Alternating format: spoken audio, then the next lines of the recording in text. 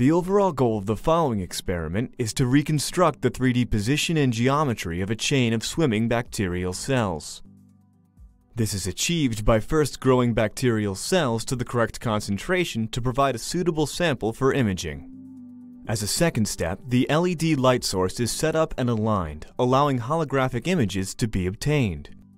Next, the reconstruction software is used in order to obtain the 3D coordinates of a chain of bacterial cells.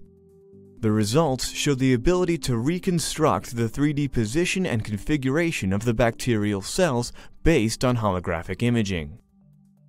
The main advantage of this technique over existing methods, like confocal microscopy, is that label-free volumetric imaging is possible at high frame rates.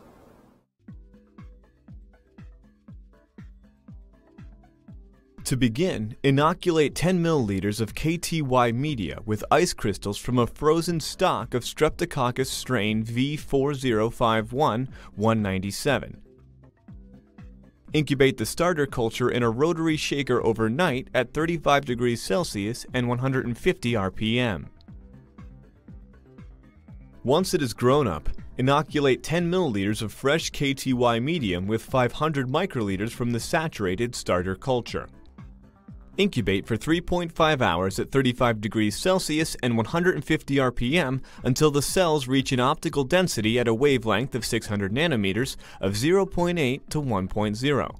This represents approximately 5 × 10 to the 8th cells per milliliter.